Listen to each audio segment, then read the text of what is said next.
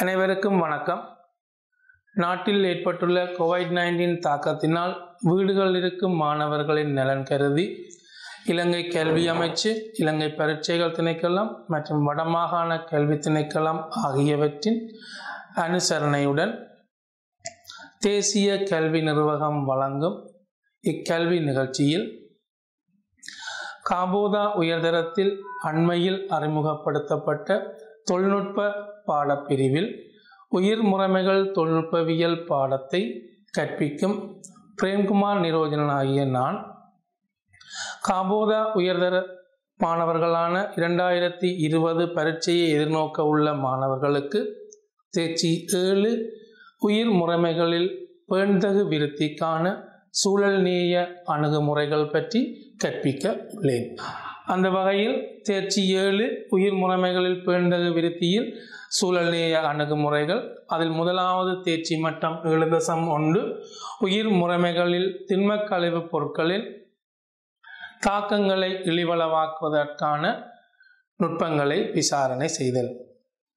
இத்தேர்ச்சி மட்டத்தில் உள்ளடக்கப்பட்ட விடயங்கள் ஆவன. முதலாவது திண்மக் கழிவுகள். இதில் நாங்கள் திண்மக் கழிவுகள் என்றால் என்ன, அதற்கான வரவிலக்கணங்கள், திண்மக் கழிவுகளுடைய பாகுபாடு, எவ்வாறு அவை வகைப்படுத்தப்படுகின்றன என்ற விடயங்களை பார்க்க உள்ளோம். அடுத்ததாக கழிவுப் பொருட்களினுடைய சிறப்பியல்புகள், திண்மக் கழிவுப் பொருட்கள் பௌதிக இரசாயன இயல்புகளை நாங்கள் அதில் பார்க்க போகிறோம். குறிப்பாக ஈரலிப்பு, உள்ளடக்கம், அடர்த்தி, கட்டமைப்பு ஆகிய திண்மக் கழிவுப் பொருட்களுடைய சிறப்பியல்புகளை பார்க்க இருக்கின்றோம். அடுத்ததாக திண்மக் கழிவு முகாமை தொடர்பான விடயங்களை பார்க்க உள்ளோம். அதில் திண்மக் கழிவுப் பொருட்களை எவ்வாறு முகாமை செய்வது, அதனால் வெளியேற்றப்படுகின்ற திண்மக் கழிவுப் பொருட்களினுடைய பருமனையும் அளவையும் குறைக்கின்ற விதங்கள், அவற்றை மீள் சுழற்சிக்கு உட்படுத்துதல், மீள பயன்படுத்துதல், திண்மக் கழிவுப் பொருட்களில் இருந்து சக்தியை பிறப்பித்தல் போன்ற விடயங்களை இந்த திண்மக் கழிவு முகாமை என்ற பகுதிக்கு கீழே நாங்கள் பார்க்க இருக்கின்றோம். அடுத்து இத்தேர்ச்சி மட்டத்தில் திண்மக் கழிவுகளை அப்புறப்படுத்தல் நுட்ப முறைகள் தொடர்பாக பார்க்க உள்ளோம்.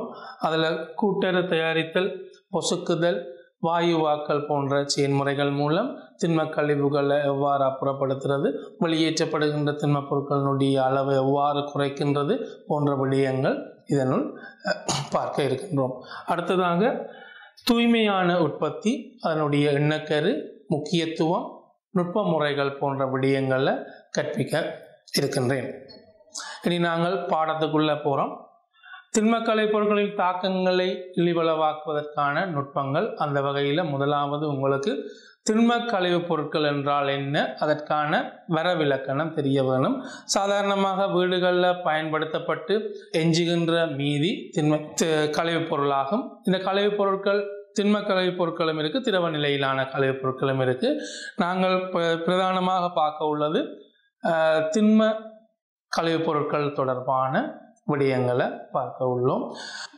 திரவ நிலையில் காணப்படாத, சில சந்தர்ப்பங்களில் இடர்களை ஏற்படுத்தாத அல்லது ஆபத்துக்களை ஏற்படுத்தாத, கரையும் தன்மை கொண்ட அல்லது தரையும் தன்மையற்ற சிக்கலான சேர்வைகள் அடங்கிய பதார்த்தங்கள் திண்மக் கழிவுப் பொருட்கள் என அழைக்கப்படும். குறிப்பாக நீங்கள் இந்த வரவிலக்கணங்கள் கட்டாயம் உயிர் முறைமைகள் தொழில்நுட்பவியல் பாடத்தில் முக்கியமான ஒன்று. கட்டுரை வினாக்களை நீங்கள் எழுதுகின்ற போது அறிமுக பகுதிகளில் இந்த வரவிலக்கணங்கள் கட்டாயம் இடம்பெற வேண்டும். அந்த வகையில் நீங்கள் இந்த வரவிலக்கணங்களை முக்கியமாக ஞாபகப்படுத்தி கொள்ள வேண்டும். அடுத்ததாக இப்போ கழிவுப் பொருட்கள் என்று சொல்லும்போது எந்த ஒரு மூலத்திலிருந்தும் புறந்தள்ளப்படுகின்ற, வெளியேற்றப்படுகின்ற அல்லது போனால் பயன்படுத்தப்பட்டு கழித்தொதுக்கப்படுகின்ற திண்மப் பொருட்கள் திண்மக் கழிவுப் பொருட்கள். பிளாஸ்டிக் பதார்த்தங்கள், உணவு மீதிகள், சமையலறை கழிவுகள், மரக்கறி கழிவுகள், இப்படி பல்வேறு வகையான திண்மக் கழிவுப் பொருட்களை நாங்கள் உதாரணமாக சொல்லலாம். ஆபத்தை விளைவிக்கக்கூடிய கழிவுப் பொருட்களும் இருக்குது, ஆபத்து குறைவான அல்லது ஆபத்தை விளைவிக்காத கழிவுப் பொருட்களும் காணப்படுகின்றது. கழிவுப் பொருட்களை நாங்கள் நேரடியாக சூழலுக்கு விளைவிக்கின்ற போது அதன் மூலமாக பல்வேறு வகையான பாதிப்புகள் ஏற்படுகின்றன. இப்போ குறிப்பாக நாங்கள் தெரு ஓரங்களில் திண்ம கழிவுப் பொருட்களை ஒன்று சேர விடுகின்ற போது அவற்றில் நுண்ணங்கிகளினுடைய தொழிற்பாட்டின் மூலமாக பல்வேறு வகையான வாயுக்கள் உருவாகலாம். அவை வளிமண்டலத்தை சென்றடைகிறதால வளி மாசடையும். அதே மாதிரி குறிப்பாக மெதேன் வாயு உற்பத்தியாகி நேரடியாக மெதேன் சூழலுக்கு விடுவிக்கப்படுகின்றதனால் அதன் மூலமாகவும் பாதிப்பு ஏற்படுகின்றது. அதாவது மெதேன் பச்சை வீட்டு விளைவை ஏற்படுத்துகின்ற ஒரு வாயு. இதை நேரடியாக சூழலுக்கு விடுவிக்கின்ற போது பச்சை வீட்டு விளைவின் காரணமாக சூழல் வெப்பநிலை அதிகரிப்பதில் பங்களிப்பு செய்யும். இதன் மூலமாக சூழல் வெப்பநிலை அதிகரித்து பூகோள வெப்பமயமாதல் ஏற்படுவதன் மூலமாக பல்வேறு பாதிப்புகள் ஏற்படலாம். அதே போல இந்த திண்ம கழிவு பதார்த்தங்களை நாங்கள் நீர்நிலைகளுக்கு விடுவிக்கின்ற போது நீர் மாசடைதல் ஏற்படுகின்றது. நீர் மாசடைதல் மூலமாக நீர்வாழ் உயிரினங்கள், நீர்வாழ் அங்கிகள் போன்றன பாதிப்புக்கு உள்ளாகின்றன. அந்த கழிவு பதார்த்தங்களில் நீர்வாழ் உயிரினங்கள் உட்கொள்ளுகின்ற போது அக்கழிவு பதார்த்தங்களில் உள்ள இடர்தரத்தக்க பார உலோகங்கள் என்று சொல்லுகின்ற போது நாகம், லிதியம், கட்மியம் போன்ற பார உலோகங்கள் மீன்களின் உடலில் செல்லுகின்ற போது சென்றடையும். இதை மனிதன் அந்த மீன்களை உட்கொள்வதன் மூலமாக அந்த பார உலோகங்கள் மனிதனுக்கு கடத்தப்படுகின்றது. உணவு சங்கிலியின் வழியாக மனிதனை சென்றடைகின்றது. இதனை உயிரியல் பெரிதாதல் என்று சொல்லுவோம். இதன் மூலமாக பார உலோகங்கள் மனிதனை சென்றடைகிறதால மனிதனுக்கும் பாதிப்புகள், நீர்வாழ் உயிரினங்களுக்கும் பாதிப்புகள் ஏற்படுகின்றது. இப்போ மனிதனுக்கு சிறுநீரக பாதிப்புகள் ஏற்படலாம், புற்றுநோய் ஏற்படலாம். இவ்வாறு பல்வேறு வகையான பாதிப்புகள் திண்ம கழிவு பதார்த்தங்கள் மூலமாக ஏற்படுகின்றன. இப்போ இது வெளியேற்றுகின்ற திண்ம கழிவு பதார்த்தங்கள் சூழலுக்கு பாதிப்பு குறைவானதாகவும் மிக குறைந்த அளவினதாகவும் இருத்தல் வேண்டும். அதே மாதிரி நாங்கள் வெளியேற்றுகின்ற கழிவு பதார்த்தங்கள் மூலம் வருமானத்தை ஈட்டித்தரக்கூடிய அல்லது அதன் மூலமாக மாற்று உற்பத்திகளை மேற்கொள்ளக்கூடியதாக இருப்பின் அவற்றை நாங்கள் கழிவுப் பொருட்கள் என்று சொல்வதில்லை. நேரடியாக நாங்கள் சூழலுக்கு விடுவிக்க முடியாது. எனவே அப்பதார்த்தங்களை பயன்படுத்தி அலங்காரம் மிக்க பொருட்களை மாற்றி அமைப்பதன் மூலம் வருமானத்தை தேடி. உதாரணமாக தேங்காய் எடுத்துக்கொண்டால் தேங்காய் பயன்படுத்திய பின்னர் தும்புத்தூள், சிரட்டை போன்றன கழிவு பதார்த்தங்களாக காணப்படும். இவற்றை பயன்படுத்தி நாங்கள் அலங்காரமிக்க பொருட்களை உருவாக்கி கொள்ளலாம். அந்த வகையில் வெளியேற்றப்படுகின்ற கழிவுப் பொருட்கள் மாற்று வடிவில் நாங்கள் உருவாக்கி கொள்வதன் மூலம் அல்லது அவற்றை உற்பத்தியாக்கி கொள்வதன் மூலம் பொருளாதார ரீதியாக வருமானத்தை பெற்றுக்கொள்ளக்கூடியதாக இருக்கும். இப்போ உதாரணமாக தும்புச்சோறை நாங்கள் நடுகை ஊடகமாக பயன்படுத்தலாம். தும்புச்சோறை பயன்படுத்தி சாடிகளை உருவாக்கி கொள்ளலாம். குறிப்பாக நடுகை ஊடகமாக மண்ணின்றிய பயிர் வளர்ப்பின் போது தும்புச்சோறு பிரதானமாக நடுகை ஊடகமாக பயன்படுத்துவதை நீங்கள் காணலாம்.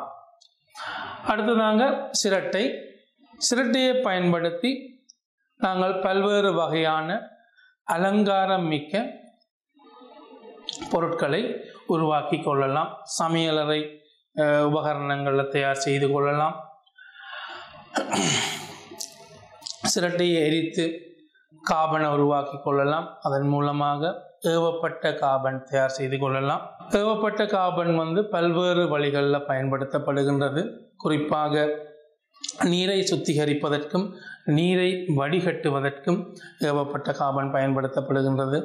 மற்றும் வளி பதனாக்கிகளில் வளியை சுத்திகரிப்பதற்கு இது பயன்படுத்தப்படுகின்றது.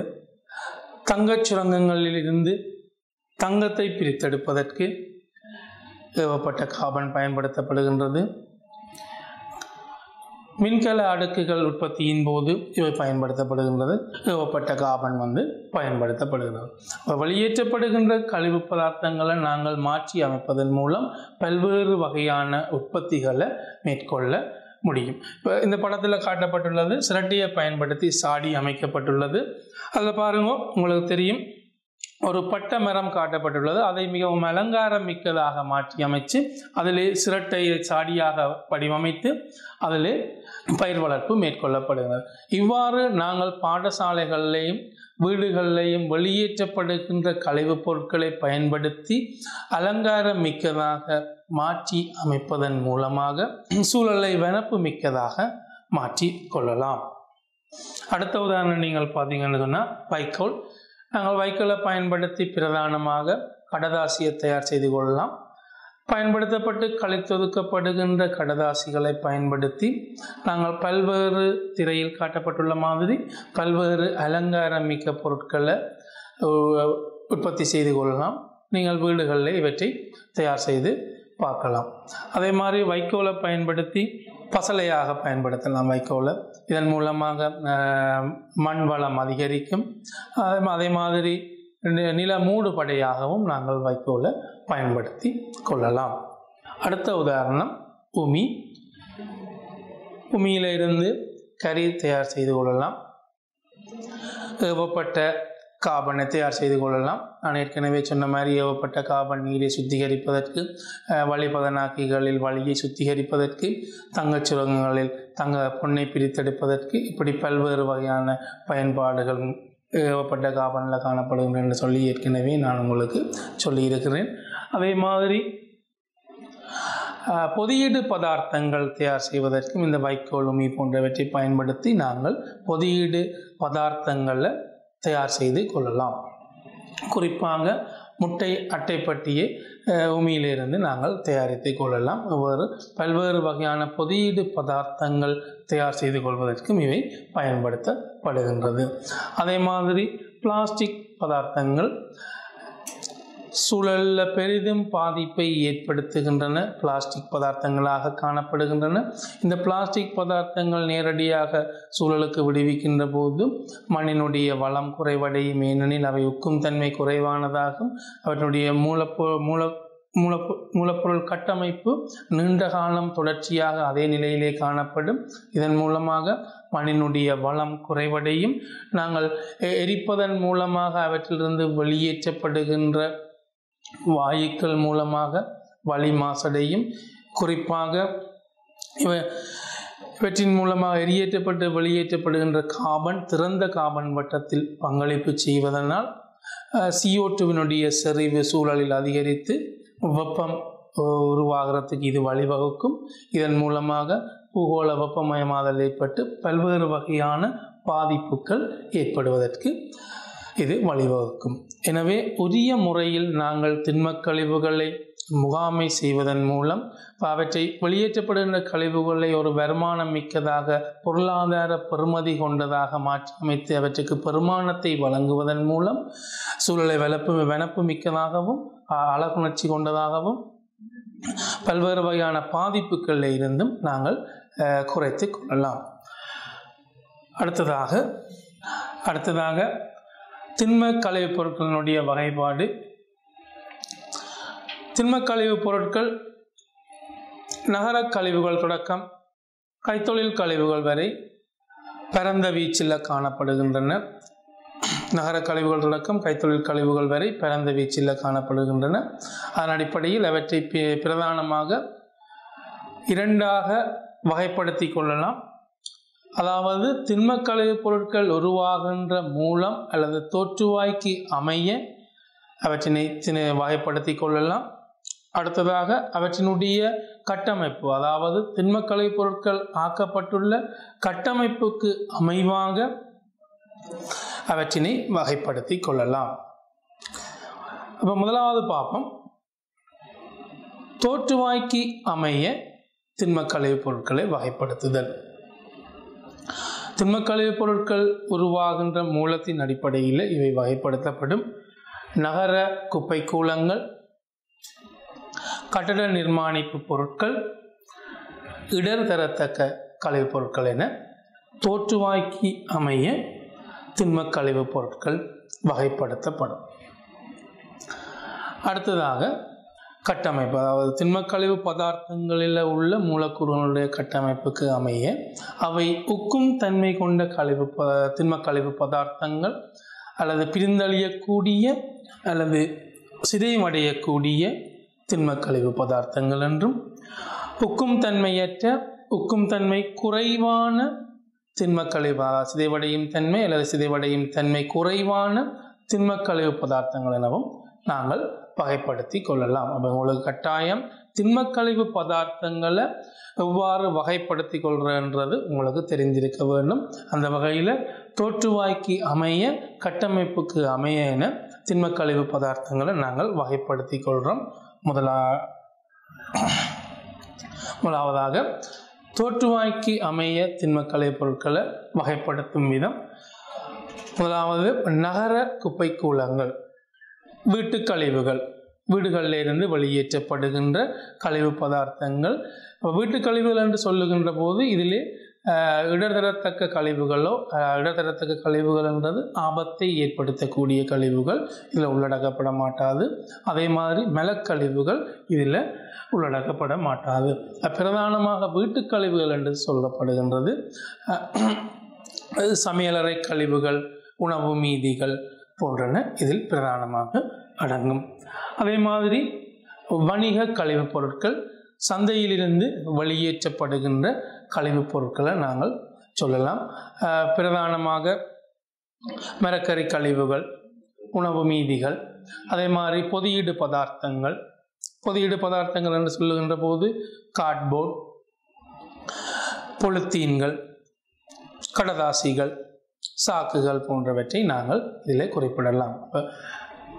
வணிக கழிவுப் பொருட்கள் நகர குப்பை கூலங்களுக்குள்ள உள்ளடக்கப்படும். அதே மாதிரி நிறுவன கழிவுகள், நிறுவனங்கள் என்று சொல்லுகின்ற போது பாடசாலைகள், வைத்தியசாலைகள், அலுவலகங்கள் போன்றவற்றிலிருந்து வெளியேற்றப்படுகின்ற கழிவு பதார்த்தங்கள். வைத்தியசாலைகளில் பிணியாய்வு சாராத தொற்றுதல் அற்ற கழிவு பதார்த்தங்கள் இதில் அடங்கும். உதாரணமாக நிறுவனங்களிலிருந்து வெளியேற்றப்படுகின்ற கழிவுகள் என்று சொல்லிக்கல உணவு மீதிகள், குளிர்பான போத்தல்கள், அதே மாதிரி குடிநீர் போத்தல்கள், பிளாஸ்டிக் போத்தல்கள், உலோகங்கள், உலோக கண்ணாடிகள் போன்றன இவற்றில் அடங்கும். தெருக்களை கூட்டி பெருக்குதல், கடற்கரையை சுத்திகரித்தல் போன்றவற்றின் மூலமாக உருவாகின்ற திண்ம கழிவுப் பொருட்கள். உதாரணமாக இலைச்சருகுகள், தாவர பாகங்கள், அதே மாதிரி பிளாஸ்டிக் போத்தல்கள் போன்றன இதில் அடங்கும். அடுத்தது வீட்டு தோட்டத்திலிருந்து வெளியேற்றப்படுகின்ற கழிவுப் பொருட்கள். தாவர பகுதிகள், தாவரங்களை கத்தரித்தல் செயற்பாட்டின் மூலமாக வெளியேற்றப்படுகின்ற தாவர கிளைகள், தாவர பாகங்கள் போன்றன. அதே மாதிரி புத்தரைகளை சீராக்குகின்ற போது கழித்தொதுக்கப்படுகின்ற புட் மீது வெட்டப்படுகின்ற புட்கள் போன்றன இவற்றில் அடங்கும். அதே மாதிரி நகர்ப்புறங்கள் கழிகான்களில் ஒன்று சேருகின்ற கழிவு பதார்த்தங்கள். நகர்ப்புற கழிகான்களில் ஒன்று சேருகின்ற கழிவு பதார்த்தங்கள் இது பெரும்பாலும் நான் ஏற்கனவே நிறைய உதாரணங்கள் சொல்லியிருக்கேன். பிளாஸ்டிக் போத்தல்கள், கண்ணாடி போத்தல்கள், அதே மாதிரி பொலித்தீன்கள், கடதாசிகள், கார்ட்போர்ட் அட்டைகள் போன்றன, உணவு மீதிகள் போன்றன இதில் அடங்கும். அடுத்ததாக கட்டட நிர்மாணிப்பு பொருட்கள். கட்டட நிர்மாணிப்பு பொருட்கள் என்று சொல்லுகின்ற போது நகர்ப்புற கட்டட நிர்மாணிப்புகள் மற்றும் அனுமதி வழங்கப்பட்ட தொழிற்சாலைகள் போன்றவற்றிலிருந்து வெளியேற்றப்படுகின்ற கட்டட நிர்மாணிப்பு மூலப்பொருட்கள் சார்ந்த கழிவுப் பொருட்கள் இதில் உள்ளடக்கப்படும். குறிப்பாக இவற்றில் இடர்தரத்தக்க கழிவுப் பொருட்கள் தவிர்ந்த ஏனைய கழிவுப் பொருட்களை நாங்கள் கூறலாம். அதாவது உடைந்த கொங்கிரீட்டுகள், செங்கற்கள், அரிமர துண்டுகள், செலாகை துண்டுகள், கல்வனைசு குழாய்கள், அடுத்தது அஸ்பெஸ்டாஸ் ஷீட், ஆணிகள், உருக்கு கம்பிகள், சீமெந்து பைகள், உடைந்த செரமிக்குகள் போன்றவற்றை நாங்கள் குறிப்பிடலாம். நான் ஏற்கனவே சொன்னது மாதிரி ஆரம்ப காலங்களில் சீமெந்து பைகளில் நாங்கள் சீமெந்து பைகளை நாங்கள் சேகரித்து பொதியீடு பதார்த்தங்களாக நாங்கள் பயன்படுத்திய வரலாறு உண்டு. ஆனால் இப்பொழுது அதை நாங்கள் கழிவுப் பொருட்களாக நேரடியாக சூழலுக்கு விடுவிக்கலாம். இது பாதிப்பை ஏற்படும். பிளாஸ்டிக்கை நாங்கள் பிளாஸ்டிக் மோகத்தினால நாங்கள் பிளாஸ்டிக்கை பயன்படுத்துவதன் காரணமாக இவற்றை நாங்கள் தவிர்த்து விட்டோம். ஆனால் இவை சூழல் பாதிப்பு அற்றன. அந்த வகையில் கட்டட நிர்மாணிப்பு பொருட்கள் என்று சொல்லி நான் சொன்ன கழிவு பதார்த்தங்கள் உடைந்த கொங்கிரீட்டுகள், செங்கற்கள், கல்வனை குழாய்கள், சலாகை துண்டுகள், அரிமர மீதிகள், ஆணிகள், உருக்கு கம்பிகள், சீமெந்து பைகள், உடைந்த செரமிக்கல் போன்றவற்றை குறிப்பிடலாம். அடுத்ததாக இடர் தரத்தக்க கழிவு பதார்த்தங்கள். அதாவது இடர் தரத்தக்க கழிவு பதார்த்தங்கள் நாங்கள் பின்னர் இன் டீட்டெயிலாக பார்க்க இருக்கிறோம். அதாவது ஆபத்தை ஏற்படுத்தக்கூடிய, அது மனிதனுக்கோ சூழலுக்கோ பாதிப்பை ஏற்படுத்தக்கூடிய கழிவு பதார்த்தங்களை நாங்கள் இடர்தரத்தக்க கழிவு பதார்த்தங்கள்னு சொல்கிறோம். அதில் கைத்தொழில் ரசாயனங்கள் சார்ந்த கழிவுப் பொருட்கள், விவசாய ரசாயனங்கள் சார்ந்த கழிவுப் பொருட்கள், பிணியாய்வு அதாவது தொற்றுதல் அடைந்த கழிவுப் பொருட்கள், இலத்திரனியல் கழிவுப் பொருட்கள், மருந்து கழிவுப் பொருட்கள் போன்றன இடர்தரத்தக்க கழிவுப் பொருட்களுக்குள்ள அடங்கும். அடுத்தது நாங்கள் பார்க்க போகிறது கட்டமைப்பின்படி திண்ம கழிவுப் பொருட்களை வகைப்படுத்தல். அதாவது திண்ம கழிவு பதார்த்தங்களுடைய மூலக்கூறுகளின் தன்மையின் அடிப்படையில், அவருடைய கட்டமைப்பின் அடிப்படையில் நாங்கள் அவற்றை இரண்டாக வகைப்படுத்தி கொள்ளலாம். அதாவது உக்கும் தன்மையுள்ள திண்ம கழிவு பதார்த்தங்கள், உக்கும் தன்மையற்ற அல்லது உக்கும் தன்மை குறைவான திண்ம கழிவு பதார்த்தங்கள் என அவற்றை இரண்டாக வகைப்படுத்தி கொள்ளலாம். உக்கும் தன்மையுள்ள கழிவு பதார்த்தங்கள் பிரதானமாக சேதன கழிவுப் பொருட்களாக இருக்கும். சேதன கழிவுப் பொருட்கள் நுண்ணங்கிகளினுடைய தொழிற்பாட்டின் மூலமாக பிரதானமாக காற்றின்றிய செயற்பாட்டின் ஆக்சிஜன் இன்றிய நிலையில் காற்றின்றி வாழ் நுண்ணங்கிகளினுடைய பிரிகையாக்க தொழிற்பாட்டின் மூலமாக அவை பிரிந்தழிய செய்யப்படும். இதன் மூலமாக அவை சேதன பசலைகளாக மாற்றப்படும். இதனை பயன்படுத்தி நாங்கள் பயிர் வளர்ச்சிக்கு வளமாக்கியாக பயன்படுத்தி கொள்ளலாம். உக்குந்தன்மையான கழிவு பதார்த்தங்கள் என்று சொல்லியிருக்கல மரக்கரை கழிவுகள், உணவு மீதிகள் போன்றவற்றை, பயிர் மீதிகள், சேதன பொருட்கள் எல்லாமே இதனுள் அடங்கும். சேதனம் என்று சொல்றது காபனை கொண்ட சேவைகளை நாங்கள் சேதன பொருட்கள் என்று சொல்லுவோம். பிரதானமாக காபனை கொண்ட சேர்வைகளை நாங்கள் சேதன பொருட்கள் என்று சொல்லுவோம். காபன் அல்லாதது அசேதன கூறுகள் என்று சொல்லுவோம். இப்போ உக்கும் தன்மையற்ற, உக்கும் தன்மையான அல்லது சிதைவடையும் தன்மை குறைந்த அல்லது சிதைவடையும் தன்மை அற்ற மூலப்பொருட்கள் என்று சொல்லியுள்ள பிளாஸ்டிக்குகள், கண்ணாடி போத்தல்கள், உலோகங்கள் போன்றவற்றை குறிப்பிடலாம். இவற்றை நாங்கள் எரியூட்டுகின்ற போது அல்லது புதைக்கின்ற போதோ சூழலுக்கு பாதிப்பு ஏற்படுத்துவதாக அமையும். அந்த வகையில் உக்கும் தன்மையுள்ள கழிவுப் பொருட்களுக்கு உதாரணங்களை பார்ப்போம். உக்கும் தன்மையுள்ள வீட்டு கழிவுப் பொருட்கள் பிரதானமாக உக்கும் தன்மையுள்ள வீட்டு கழிவுப் பொருட்கள் காய்கறிகள், பழங்கள், பழ மீதிகள், எஞ்சுகின்ற உணவு மீதிகள் போன்றவற்றை நாங்கள் குறிப்பிடலாம். அதே மாதிரி நகர்ப்புறங்களில் காணப்படுகின்ற குப்பை சேகரிப்பு தொட்டிகளில் ஒன்று சேருகின்ற உக்கும் தன்மையுள்ள கழிவுப் பொருட்களை குறிப்பிடலாம். தாவர பாகங்கள், இலைகள், உணவு மீதிகள், மரக்கரை கழிவுகள் போன்றவற்றை நாங்கள் இதிலே குறிப்பிடலாம். அதே போல உக்கும் தன்மையுள்ள உயிரி பகுதிகள் என்று சொல்லுகின்ற போது வைக்கல், உமி, தாவர பாகங்களை குறிப்பிடலாம். வைக்கல், உமி போன்றன உக்கும் தன்மையுள்ள உயிரி பகுதிகள். குறிப்பாக வைக்கோல், உமி, தாவர பாகங்கள் போன்றன உக்கும் தன்மையுள்ள உயிரியற் பகுதிகளாக காணப்படும். அவற்றுக்கு உதாரணங்களாகும். அதே மாதிரி உக்கும் தன்மையுள்ள உடல்நல பாதுகாப்பு பொருட்கள், உக்கக்கூடிய பதார்த்தங்களை கொண்டு தயார் செய்யப்பட்ட வாய்க்கவசங்கள், மேலங்கிகள் போன்றவற்றை குறிப்பிடலாம். அடுத்து உணவு சார்ந்த கழிவுப் பொருட்கள், உணவு தயாரித்தல், விற்பனை செய்தல் அல்லது நுகர்வின் போது கழித்தொதுக்கப்படுகின்ற பதார்த்தங்கள் உணவு சார்ந்த கழிவுப் பொருட்களுக்குள்ள அடங்கும். அதே மாதிரி விலங்கு சார்ந்த கழிவுப் பொருட்கள், உக்கும் தன்மையுள்ள விலங்கு சார்ந்த கழிவுப் பொருட்கள், இறந்த விலங்கு உடல்கள், விலங்குகளின் கழிவு மீதிகள், மலம், சாணி போன்றவற்றை இதில் குறிப்பிடலாம். அடுத்தது நீர் சுத்திகரிப்பு மற்றும் மலக்கழிவு வெளியேற்றல் தொகுதிகளிலிருந்து இதுவரைக்கும் நாங்கள் உக்கும் தன்மையுள்ள கழிவு பதார்த்தங்களுக்கான உதாரணங்களை பார்த்து நாங்கள் இப்பொழுது உக்கும் தன்மையற்ற அல்லது உக்கும் தன்மை குறைவான கழிவுப் பொருட்களுக்கான உதாரணங்களை பார்ப்போம். இப்போ வீடுகளில் இருந்து வெளியேற்றப்படுகின்ற கழிவுப் பொருட்கள் பிரதானமாக உணவு சாராத நகர கழிவுப் பொருட்களை குறிப்பிடலாம். குறிப்பாக கண்ணாடிகள், பிளாஸ்டிக்குகள், ரப்பர் பதார்த்தங்கள், செரமிக்குகள், கொங்கிரீட்டுகள், உலோகங்கள் போன்றவற்றை இவற்றில் குறிப்பிடலாம். தெருக்களை கூட்டி பெருக்குகின்ற போது ஒன்று சேருகின்ற உக்கும் தன்மையற்ற பதார்த்தங்கள், கண்ணாடிகள், பிளாஸ்டிக்குகள் போன்றவற்றை இவற்றில் குறிப்பிடலாம். உலோகங்கள் போன்றனவும் இவற்றில் அடங்கும். அடுத்தது அரிமரம் சார்ந்த கழிவுப் பொருட்கள். அரிமரம் சார்ந்த கழிவுப் பொருட்கள் என்று சொல்லுகின்ற போது அரிமர மீதிகள், மரச்சீவல்கள், பலகைப்பட்டிகள், அரிந்து நீக்கிய அரிமர பகுதிகள் போன்றன இதில் அடங்கும். அதே மாதிரி அடுத்தது கவனியுங்க, நச்சு பொருட்கள் களஞ்சியப்படுத்துவதற்காக பயன்படுத்தப்படுகின்ற கொள்கலன்கள், உதாரணமாக மொஸ்கிட்டோ ஸ்ப்ரே, வீடுகளில் பயன்படுத்துகின்ற இந்த மொஸ்கிட்டோ ஸ்ப்ரே. அதே மாதிரி எண்ணெய் வடிகள், எண்ணெய் வகைகள் களஞ்சியப்படுத்துவதற்கு பயன்படுத்தப்படுகின்ற எண்ணெய் தொட்டிகள், ஒக்கும் தன்மையற்ற விவசாய கழிவுப் பொருட்கள், பீடை கொல்லிகள், டிடிடி போன்றன. அதே மாதிரி செயற்கை நார்கள் சார்ந்த கழிவுப் பொருட்கள், உதாரணமாக ஃபைபர் கிளாஸுகள், பொலியஸ்டர்கள் போன்ற மூலமாக வெளியேற்றப்படுகின்ற அல்லது கழித்தொதுக்கப்படுகின்ற கழிவு பொருட்கள்.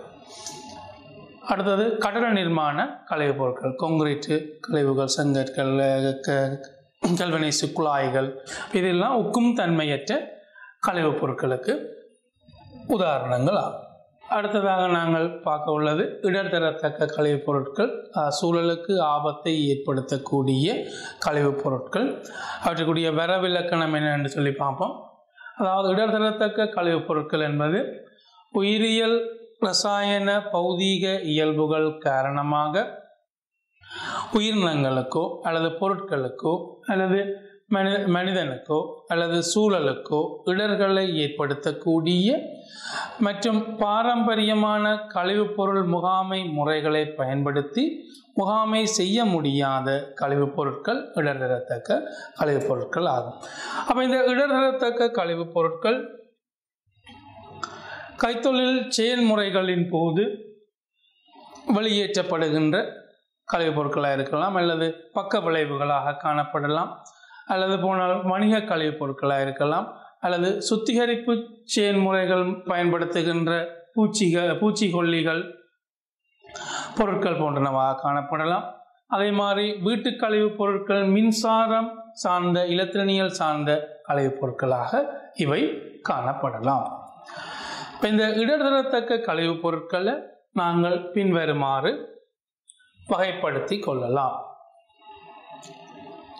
குறிப்பாக வீடு சார்ந்த இடர்தரத்தக்க கழிவுப் பொருட்கள், கைத்தொழில் சார்ந்த இடர்தரத்தக்க கழிவுப் பொருட்கள், சுகாதார சேவைகள் சார்ந்த இடர்தரத்தக்க கழிவுப் பொருட்கள், இலத்திரனியல் சார்ந்த இடர்தரத்தக்க கழிவுப் பொருட்கள் என்று சொல்லி நாங்கள் இவற்றை வகைப்படுத்தி கொள்ளலாம். இவற்றுக்கான உதாரணங்களை ஒன்றொன்றா பார்ப்போம். முதலாவதாக வீடு சார்ந்த இடர்தரத்தக்க கழிவு பொருட்கள். வீடுகளில் பயன்படுத்தப்படுகின்ற, குறிப்பாக மலசல கூடங்களுக்கு துப்புரவாக்குவதற்கு பயன்படுத்தப்படுகின்ற துப்புரவாக்கிகள், வெளிச்சும் தூள் வகைகள், நுண்ணுயிர் கொல்லிகள், பாக்டீரிய கொல்லிகள் போன்றன இடர்தரத்தக்க வீடு சார்ந்த கழிவுப் பொருட்களாக காணப்படும்.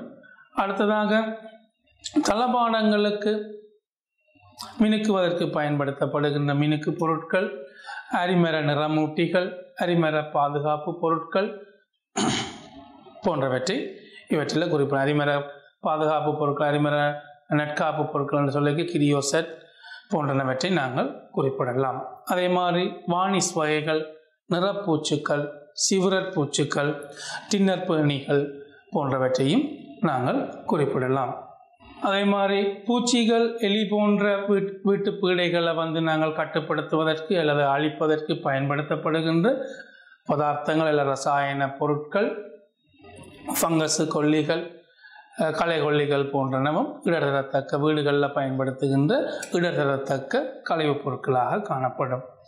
அதே போல் பலதடைந்த தொலைக்காட்சி பெட்டிகள், வானொலி பெட்டிகள், விசிடிகள், அதே மாதிரி குளிரேற்றிகள், அச்சு இயந்திரங்கள் போன்றனவும் வீடுகளில் பயன்படுத்தப்படுகின்ற இலத்திரனியல் சாதனங்கள், இவையும் இடர்தரத்தக்க கழிவுப் பொருட்களாக அமையும். அதே போல் வீடுகளில் பயன்படுத்தப்படுகின்ற விளையாட்டு உபகரணங்கள், இலத்திரனியல் சுற்றுக்கள் அடங்கியுள்ள விளையாட்டு உபகரணங்கள், தொலைபேசிகள், மடிக்கணினிகள் போன்றனவும் இவற்றில் அடங்கும். அடுத்து கழித்தொதுக்கப்படுகின்ற பேட்டரி வகைகள், பல்வேறு வகையான உலர்கலங்கள், சேமிப்பு கலங்கள், வாகன பேட்டரி வகைகள் போன்றனவும் இவற்றில் அடங்கும். அதே போல மின்குமிழ்கள், புளோரொளிவு விளக்கு குழாய்கள், ரசம் அடங்கியுள்ள உடல் வெப்பமானிகள் போன்றனவும் இதில் அடங்கும்.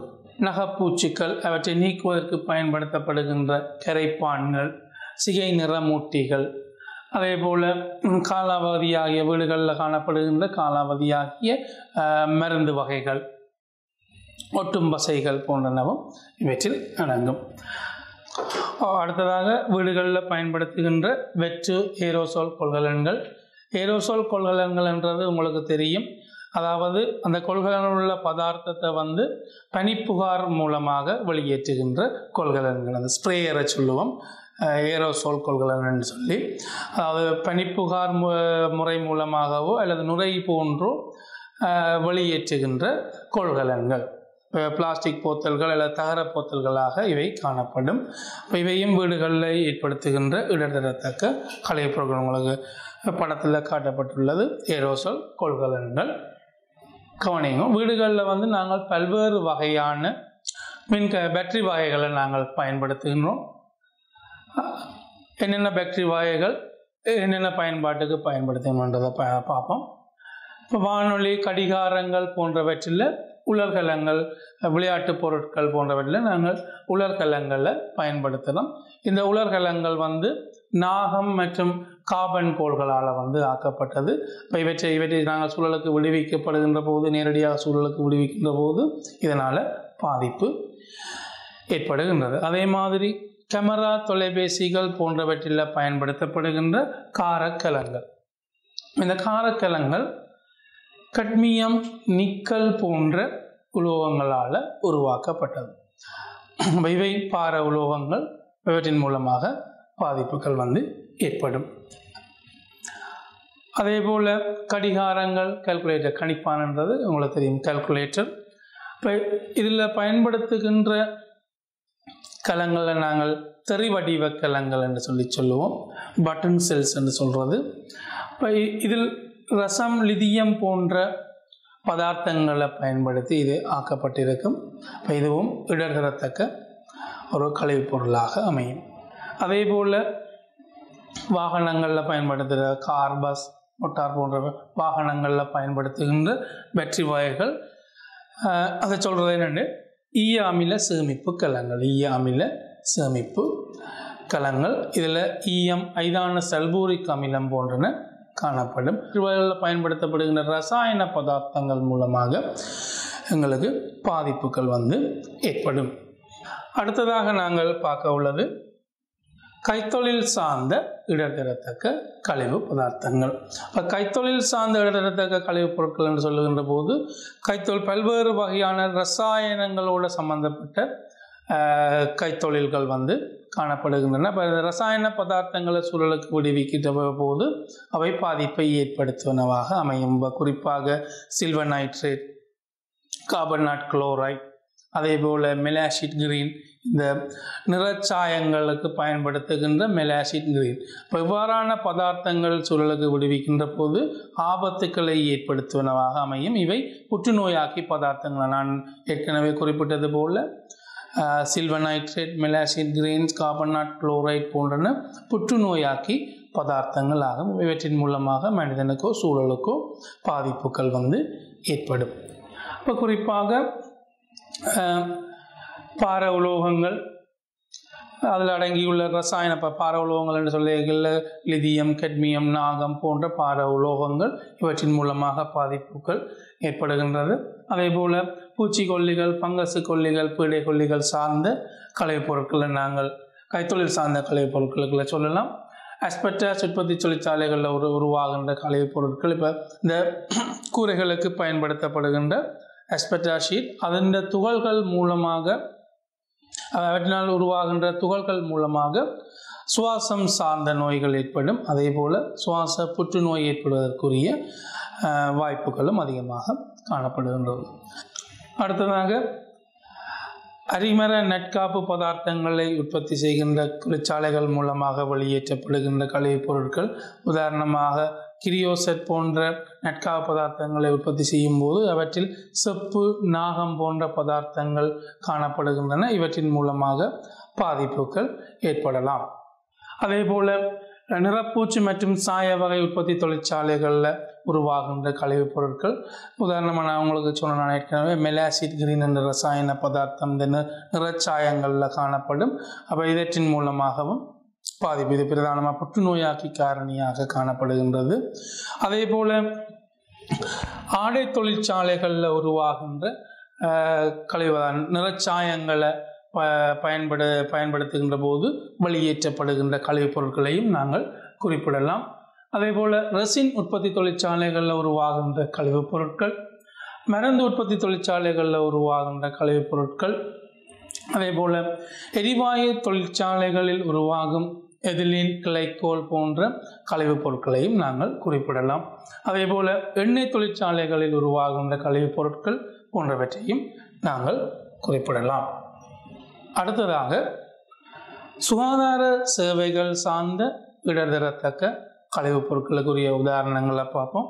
குறிப்பாக மருந்தேற்றுகின்ற ஊசிகள், கூரிய வெட்டு மிளகுகள், சத்திர சிகிச்சை அலகுகள், சத்திர சிகிச்சை கத்திகள், உடற்பாகங்கள் போன்றவற்றை வெட்டி சோதிக்க பயன்படுத்தப்படுகின்ற கத்திகள், அதே போல் உடற்பாகங்கள் வெட்டி சோதிப்புகள் மூலம் உருவாகின்ற கழிவுகள், அதே போல் நுண்ணங்கிகள் அடங்கியுள்ள கழிவுப் பொருட்கள், தொற்றுதல் அடைந்த மெலம், செலம் போன்ற தொற்றுதல் அடைந்த கழிவுப் பொருட்கள், அதே போல் ஆராய்ச்சி கூடங்களில் பயன்படுத்தப்படுகின்ற ரசாயன பொருட்கள், நுண்ணுயிர் கொல்லிகள்,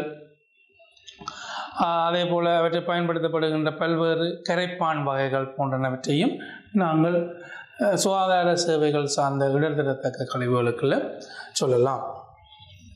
இந்த உதாரணங்கள் உங்களுக்கு தெரிஞ்சிருக்க வேணும். அதே போல் வைத்தியசாலைகளில் பயன்படுத்தப்படுகின்ற ஆக்சிஜன் சிலிண்டர்கள், வாயு உருளைகள், கேட்ரிட்ஜுகள், ஏரோசோல் கொள்கலன்கள், உடைந்த வெப்பமானிகள், குருதி அழுத்தமானிகள், பார உலோகங்கள் போன்றவற்றில் உள்ளடங்கி இருக்கும். அதே போல் சைட்ரோக்சின், ஜீனோடாக்சின் போன்ற ரசாயன பொருட்கள் அடங்கியுள்ள மருந்து வகைகள் பாதிப்புகளை ஏற்படுத்தக்கூடியனவாக அமையும். அதே போல் அடுத்ததாக கதிரியக்க கழிவுப் பொருட்கள் அடங்கியுள்ள ஆராய்ச்சி கூடங்கள்லையும் அவற்றின் மூலமாக வெளியேற்றப்படுகின்ற கதிரியக்க மாசுக்கள், அதே போல் அணு வைத்திய நடவடிக்கைகளின் போது வெளியிடப்படுகின்ற ரேடியோ நியூக்ளியோடைட்டுகள், அதே போல் அந்த சிகிச்சைக்காக பயன்படுத்தப்படுகின்ற நோயாளிகளுடைய மெலசெல்லம் போன்ற கழிவுகளும் பாரிய ஆபத்துக்களை ஏற்படுத்தக்கூடியனவாக காணப்படும். படத்தில் காட்டப்பட்டுள்ள மாதிரி மருந்தேற்றும் ஊசிகள், கையுறைகள், பழுதடைந்த அல்லது காலாவதியான மருந்துகள் போன்றன இடர்தரத்தக்க சுகாதார சேவைகள் சார்ந்த கழிவுகளாகும். அடுத்தது இலத்திரனியல் சார்ந்த இடர்தரத்தக்க கழிவு பதார்த்தங்களுக்கான உதாரணங்களை பார்ப்போம். இப்போ வீட்டு பாவனையின் போது பயன்படுத்தப்படுகின்ற இலத்திரனியல் சாதனங்கள், குளிரேற்றிகள், தையல் இயந்திரங்கள், செலவை இயந்திரங்கள், மடிக்கணனிகள், கணனி வகைகள், கைத்தொலைபேசிகள் போன்றவற்றை நாங்கள் இதில் குறிப்பிடலாம். அதே போல் துளையிடு பொறிகள், தையல் இயந்திரங்கள், புல்லறிகின்ற இயந்திரங்கள் போன்றவற்றையும் நாங்கள் குறிப்பிடலாம். அதே மாதிரி தகவல் தொடர்பாடலுக்கு பயன்படுத்தப்படுகின்ற கணனிகள், ஃபெக்ஸ், ஃபோட்டோகாப்பி மிஷின்கள் போன்றவற்றையும் நாங்கள் இங்கே குறிப்பிடலாம். இந்த இலத்திரனியல் கழிவுகள் மூலமாக பல்வேறு வகையான பாதிப்பு என்னென்னு சொன்னால், இந்த இலத்திரனியல் சாதனங்களில் பல்வேறு வகையான பார உலோகங்கள் காணப்படுகின்றது. அதன் மூலமாக பாதிப்புகள் ஏற்படும். இலத்திரனியல் சாதனங்கள் சொல்லியிருக்க தொலைக்காட்சி, டிவி, டிவிடி, சிடி, வானொலி பொட்டிகள் போன்றவற்றை நாங்கள் குறிப்பிடலாம். அதே போல் ஒளியை பெற்றுக்கொள்வதற்காக பயன்படுத்தப்படுகின்ற சோடியம் விளக்குகள், அதே போல் ஒளியேற்றுவதற்கு பயன்படுத்தப்படுகின்ற மின் மற்றும் இலத்திரனியல் உபகரணங்களையும் நாங்கள் இங்கே குறிப்பிடலாம். அடுத்ததாக வைத்திய உபகரணங்கள், கருவிகள், குறிப்பாக ECG machine, x-ray machine, CD scanner போன்றவற்றை நாங்கள் இதிலே குறிப்பிடலாம். இவற்றின் மூலமாகவும் வெளியேற்றப்படுகின்ற கழிவுகளால் பாதிப்புகள் ஏற்படும். இந்த இலத்திரனியல் கழிவுகள், மருத்துவ கழிவுகள் போன்றவற்றின் மூலமாக சூழலுக்கு பல்வேறு வகையான பாதிப்புகள் ஏற்படும் என்றது உங்களுக்கு தெரியும். மருத்துவ கழிவுகள் மூலமாக தொற்றுக்கள் ஏற்படலாம். அதனால் பல்வேறு வகையான நோய்கள் வேகமாக பரவக்கூடிய வாய்ப்புகள் எல்லாம் இருக்குது. இதன் மூலமாக பல்வேறுபட்ட பாதிப்புகள் ஏற்படும். அடுத்ததாக திண்ம கழிவுகளின் இயல்புகள். நாங்கள் இதுவரைக்கும் திண்ம கழிவு பொருள் என்றால் என்ன, அதனுடைய பாகுபாடு என்ன என்றதும் அதற்கான உதாரணங்களையும் நாங்கள் பார்த்திருக்கிறோம். இப்பொழுது நாங்கள் கற்க உள்ள விடயம் திண்ம கழிவுகளின் இயல்புகள். அந்த வகையில் திண்ம கழிவு பொருட்களை நாங்கள் பௌதீக, ரசாயன, உயிரியல் இயல்புகளை நாங்கள் குறிப்பிடலாம். திண்ம கழிவுகளில் காணப்படுகின்ற பௌதீக, ரசாயன, உயிரியல் இயல்புகள் என்னென்னு சொல்லி நாங்கள் இப்போ பார்ப்போம். அடுத்து நாங்கள் பார்க்க போகிறது பௌதீக இயல்புகள், திண்ம கழிவு பொருட்களுடைய பௌதீக இயல்புகள். இந்த திண்ம கழிவு பொருட்களுடைய பௌதீக இயல்புகளை நாங்கள் அறிவதன் மூலம் திண்ம கழிவு பொருள் முகாமை தொடர்பான தீர்மானங்களை இலகுவில் எடுக்கக்கூடியதாக இருக்கும். அந்த வகையில் பௌதிக இயல்புகள் என்று சொல்லி பார்க்கல அடர்த்தி, ஈரழிப்பு, உள்ளடக்கம், கட்டமைப்பு, அதே மாதிரி கட்புலனாகின்ற இயல்புகள் என்று சொல்லும்போது நிறம், தோற்றம் போன்றவற்றை குறிப்பிடலாம். அதே போல் காந்த இயல்புகள், மின் இயல்புகள், நுண்துளத்தன்மை போன்றன பௌதீக இயல்புகளாக காணப்படும். உங்களுக்கு இதில் குறிப்பாக அடர்த்தி, ஈரழிப்பு, உள்ளடக்கம், கட்டமைப்பு போன்ற விடயங்கள் தெரிய வேணும். அதனால் உங்களுக்கு விரிவாக சொல்லுவேன். அடுத்தது நாங்கள் பார்க்க உள்ளது ரசாயன இயல்புகள். திண்ம கழிவு பொருள் முகாமையில் செல்வாக்கு செலுத்துகின்ற ரசாயன இயல்புகள் என்று சொல்லி பார்க்கும்போது, முதலாவது ஆவி பரப்பும் எளிதில் தகனமடையக்கூடிய தன்மையும், volatile combustible matter என்று சொல்கிறது. அதாவது மூடிய பாத்திரம் ஒன்றுல மூடிய குரூசிபிளுக்குள்ள 950 பாகை சி வெப்பநிலைக்கு உட்படுத்தி வெப்பப்படுத்துகின்ற போது திணிவு குறைவு ஏற்படும். இதன் போது 950 பாகை சி வெப்பநிலையில் நாங்கள் வெப்பப்படுத்துகின்ற போது அதில் காணப்படுகின்ற அந்த கழிவு பதார்த்தத்தில் காணப்படுகின்ற ஆவி பரப்புடைய பதார்த்தங்கள் இலகுல ஆவியாகி வெளியேறும். அதே நேரத்தில் தகனமடையக்கூடிய தன்மை கொண்ட பதார்த்தங்கள் தகனமடைந்து போகும். இப்போ இதன் மூலமாக திணிவு குறைவு ஏற்படுதல். இது ரசாயன இயல்பு ஆகும். அதே போல் அடுத்த ரசாயன இயல்பு பதித்த கார்பன். இந்த கழிவு பதார்த்தங்களை நாங்கள் வெப்பப்படுத்துகின்ற போது ஆவி பரப்புள்ள பதார்த்தங்கள் வெளியேறிய பின்னர் எஞ்சி காணப்படுகின்ற மீதி பதித்த கார்பன் ஆகும். அதாவது ஆவி பரப்புள்ள பதார்த்தங்கள் குறித்த வெப்பநிலையில் ஆவியாக்குகின்ற போது அதில் காணப்படுகின்ற ஆவி பரப்புள்ள பதார்த்தங்கள் வெளியேறிய பின்னர் எஞ்சியுள்ள மீதி பதித்த கார்பனாக காணப்படும். அடுத்தது சாம்பல். திறந்த பாத்திரம் ஒன்றுள்ள திறந்த குரூசிபிளில் உயர் வெப்பநிலைக்கு உட்படுத்துகின்ற போது எஞ்சியுள்ள மீதி ஆஷ் என சாம்பல் என சொல்லுவோம். குறிப்பாக இந்த சாம்பல் சோதனை நாங்கள் அசேதன பதார்த்தங்கள் இருக்கா இல்லையா என்று அறியறதுக்கு இந்த சாம்பல் சோதனை வந்து மேற்கொள்ளப்படும். அப்புறம் உயர் வெப்பநிலையில் நாங்கள் பதார்த்தங்களை வெப்பப்படுத்தி ஆவியாக்குகின்ற போது எஞ்சிற மீதி வந்து சாம்பல் எஞ்சிற மீதி கூடுதலாக அசேதன பதார்த்தங்களாக இருக்கும். இந்த அசேதன பதார்த்தங்கள் குறிப்பாக பார உலோகங்களாக காணப்படும். நாகம், கட்மியம் போன்ற பார உலோகங்களாக இருக்கும். இவற்றை நாங்கள் அந்த சாம்பல் பரிசோதனை செய்வதன் மூலம் அறிந்து கொள்ளக்கூடியதாக இருக்கும். இந்த மூன்றும் திண்மக்கழிவு முகாமையில் காணப்படுகின்ற ரசாயன இயல்புகள் ஆகும். அடுத்தது உயிரியல் இயல்புகள். உயிரியல் இயல்புகள் சொல்லிக்கல முதலாவது பிரிந்தழியும் தன்மை. அதாவது திண்மக்கழிவு பதார்த்தங்கள் நுண்ணங்கியலினுடைய பிரிந்தளித்தல் செயற்பாட்டின் மூலம் ஒட்சிசனின்றிய நிலையில் அவற்றை பிரிந்தழியக்கூடிய தன்மையை சொல்லுவோம். அதாவது அடுத்ததாக உயிரியல் இயல்புகள் பிரிந்தழியும் தன்மை. கழிவு பதார்த்தங்கள் நுண்ணங்கிகளின் தொழிற்பாட்டின் மூலமாக பிரிந்தழியக்கூடிய தன்மை அதனுடைய உயிரியல் இயல்புகள் என சொல்லப்படும். அடுத்ததாக மனம்.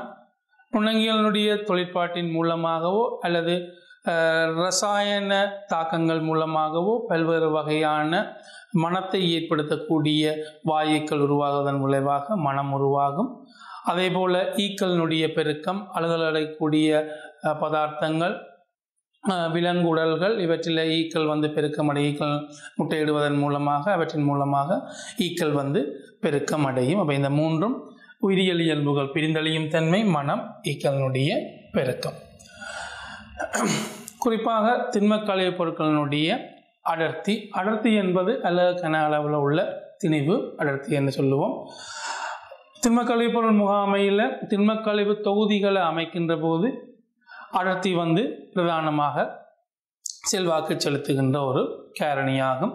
அதன் அடிப்படையில் உடல்நல பாதுகாப்பான கழிவு தேக்கங்களை அமைப்பதற்கும் களஞ்சியப்படுத்தி வைத்தல் முறைகள் மற்றும் கொண்டு செல்லல் முறைகள் போன்றவற்றை தீர்மானிப்பதற்கும் அதற்கான செலவினங்களை மதிப்பீடு செய்வதற்கும் இந்த அடர்த்தி வந்து முக்கியமான ஒன்றாகும்.